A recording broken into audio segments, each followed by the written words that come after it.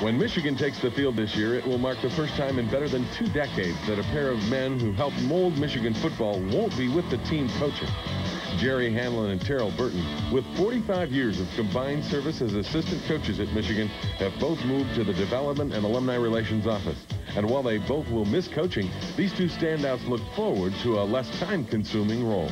I'm going to miss the association with the kids.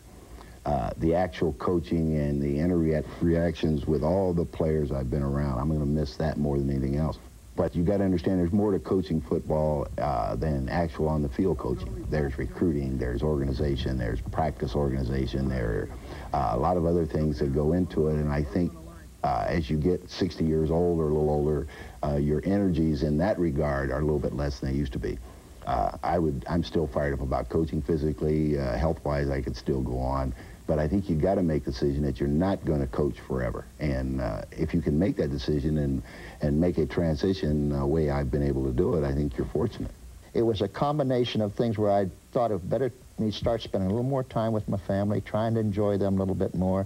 And as you know, I've got a new granddaughter, boy, and she's being able to spend time with her has just been, of all the things, that's really helped me a great deal and made this a very easy transition. Hanlon has been known for years as one of the best offensive line coaches in the country. He's produced numerous All-Americans. But don't ever forget that he was the quarterback coach for 5 years, and it just so happened that Hanlon was the mastermind behind the Jim Harbaugh years, something he takes great pride in.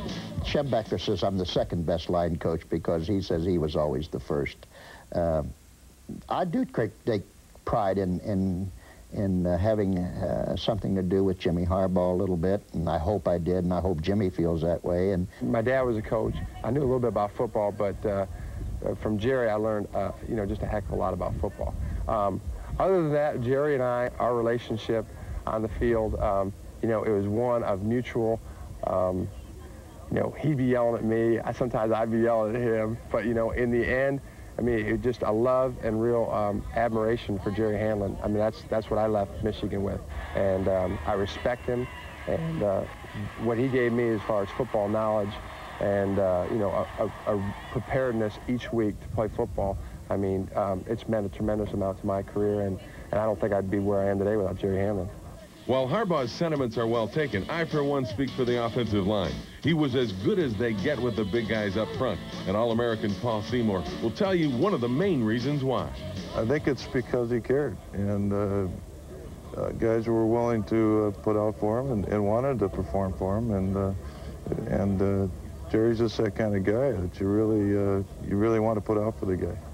Coach Hanlon isn't the only one that garners praise from his former players. Coach Burton spent some time with an awful lot of great running backs. He produced his share of winners also, and one of them was Jared Bunch. Coach Burton taught us a lot as far as not just on the field. The guy never looked his age. He always ran with us. He always told us, as running backs, we're supposed to be the leaders of the team. We're given a lot of responsibility when the team gives us the ball to carry it, and it's up to us. I tell you what, when he's gone, a lot of people are going to miss him. Another point about these two is the respect and warmth for them felt by the players and coaches. Affection comes in many forms, and these two are not above being kidded at times by their star pupils. But one thing, too, I know when I'm going this way, I got a key to tackle, key to blocking back. I gotta run this way, run that way, okay? Take it easy. There's one coach that will be out with the guys until the last minute. I mean, until he has to go home, and that's Jerry Hanlon. And that's the kind of guy he is. He loves the players, and he loves the guys to come back and see him. And he is the one guy that will come out and actually party with the guys and hang right in there with us. He'll be the last guy to leave. But these two greats, and we don't use the term lightly, will be sorely missed for a lot of reasons. But their legacies to Michigan, in their own words, revolve around the kids they worked with.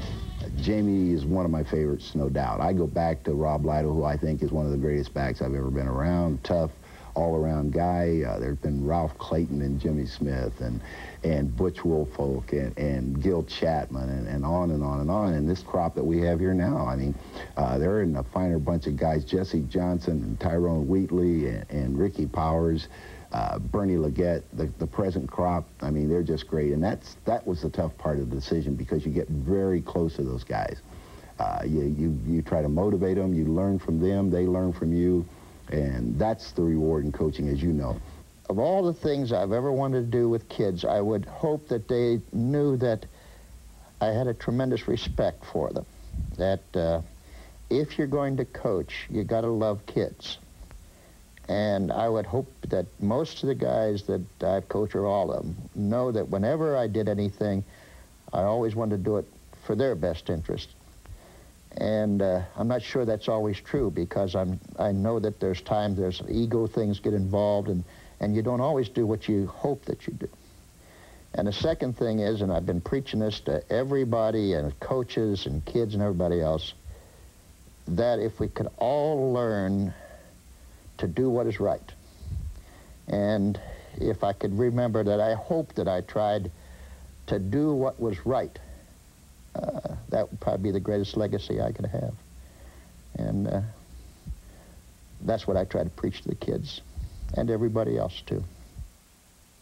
Those two guys did a lot of work at the University of Michigan, a combined 45 years in the maize and blue. And I know, Mo, you coached a lot of years with those guys.